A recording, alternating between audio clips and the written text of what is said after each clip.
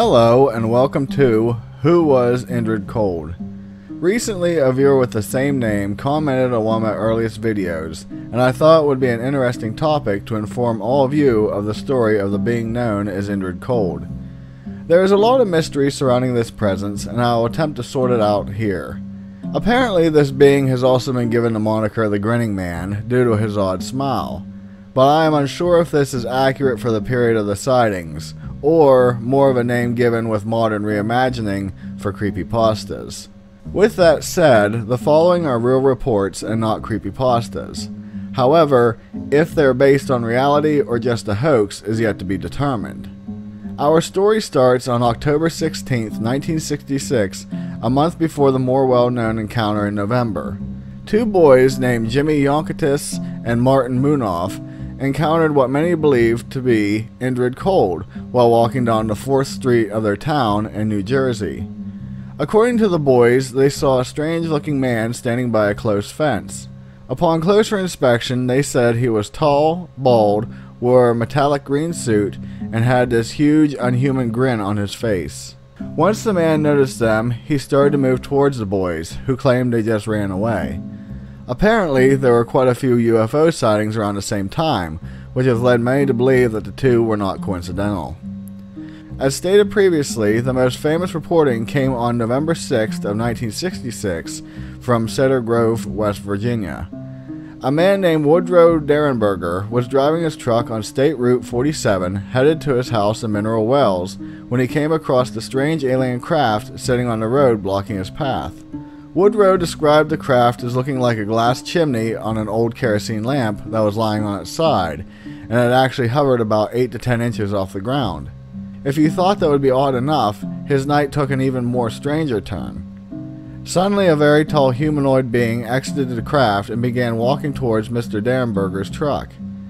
The being was described as standing over 6 feet tall and weighing about 185 pounds, so in other words, he was fairly lanky.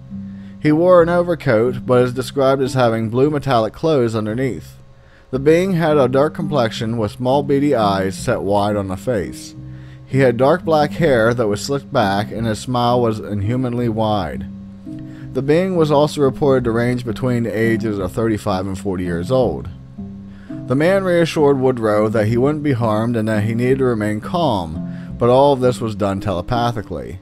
The presence introduced himself as Indrid Cold and said that he was from a country that wasn't as powerful as the United States, but was here to learn about the human race. The conversation turned into questions about politics, weather, and Mr. Derenberger's family. All the while, Indrid kept his hands tucked firmly under his armpits, as if to hide something.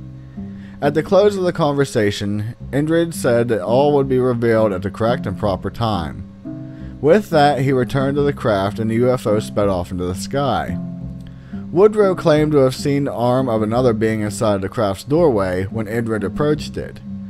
Oddly enough, he also mentioned that during the conversation, the words, "We eat, breathe, sleep, and even bleed as you do. We wish you no harm. We wish you nothing but happiness," was repeated in his head. During his lifetime, Woodrow claimed to have been contacted by these beings a few times, and even reported finding out that Indrid was from the planet Lanulo in the Ganymedes galaxy. A very detailed report on this will be mentioned later. Not only this, but two other names were given for being similar to Indrid, which were Demo Hassan and Carl Ardo. On that very same night, two men traveling on Highway 77 had a similar encounter. The craft looked much the same as Woodrow had described, and a man with the same physical appearance approached the men. Much like Mr. Derenberger's description, the man kept his hands under his armpits and spoke to the two men on a broad range of general topics. Being satisfied with the answers, the man returned to his craft and sped off into the sky. The final sighting is frequently written off as simply paranormal energy, but it could offer an explanation to figuring out the identity of another mysterious being. Around the same time as the other sightings, the Lilly family of Point Pleasant, West Virginia, were having a more unique encounter. Their house was inundated with poltergeist-type activity and balls of light that formed diamond shapes. Linda, the daughter of the Lilly family, awoke one night to find a huge shadow of a man standing over her bed. She said she couldn't make out much, but she could see the presence had the same unearthly grin as Indrid. This being walked around her bed to get closer to her, to which she covered her head with blankets in terror. After a bit, she peeked out from the covers and the being was gone. Now after all that, Mr. Derenberger later did state that he was brought aboard the ship of Indrid Cold, and at a later date he was informed about their homeworld. According to his report, the planet is 14.6 light years from Earth and has a climate very similar to ours, only it has 3 seasons: planting, harvest, and cold. All this isn't that odd, especially when it is revealed that the planet's residents were originally from Earth prior to our civilization, and that the technology for space travel has apparently been lost. The people, known as Lunalosians, still look very much human, and their society doesn't wear clothes.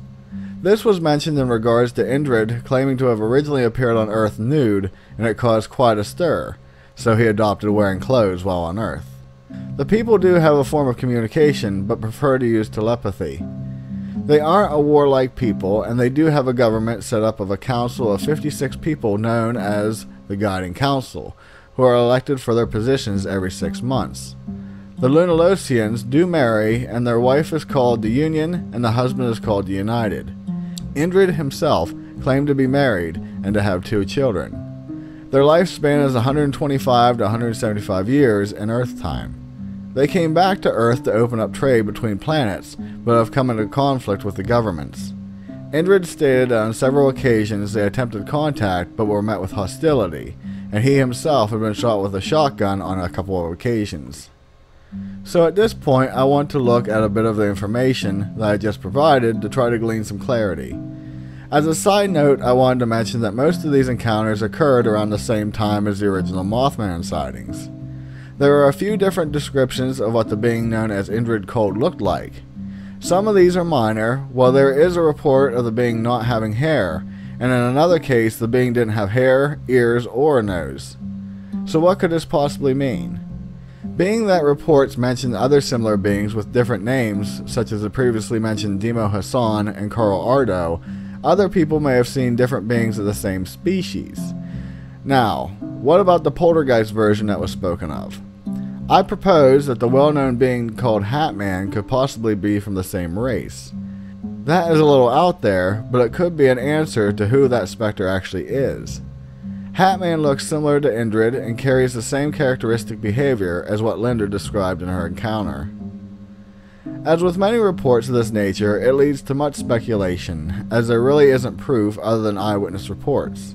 What I do find interesting enough to mention here is that the story of the people of Lanulo were originally Earthborn, who went to space to find another home, and the technology has been lost to us. This theory sounds very familiar, and keep in mind these reports were mentioned well before the theorists of ancient aliens were mainstream. The other interesting thing is that Woodrow mentioned that Indrid used telepathy to talk. You may think, but many people report aliens using telepathic communication. You are right, but what is odd is that it wasn't commonly reported before Woodrow's encounter. Meaning, if he was making this up, he couldn't pull that information to inject his story with, being it wasn't talked about prior. This encounter is quite fantastic, and it leads many, including myself, to question if it was real, a case of mass hysteria, or just a figment of the imagination of a man trying to gain popularity. At this point, we will never know for sure, but what do you think? With that, be safe, and I'll see you in the next one. Later. Before I end this video, I wanted to mention that I recently gained a sponsor of Audible.com. As many of you are aware, it is a site that has over 180,000 books in their library that range in all types of topics and interest. I honestly hate people plugging their sponsors as the next person, but this site has quite a few interesting books that pertain to the paranormal world. I'm currently listening to The Graveyard Book, which is about a kid who lives in a cemetery and is raised by ghosts. But if he ever were to leave, a man named Jack, who killed the boy's family, would get him as well. So if you're interested in starting your free trial, in which you get to choose a free book, click the link here or the one in the description. It would help me out, and at the very least, you receive a free book out of the deal.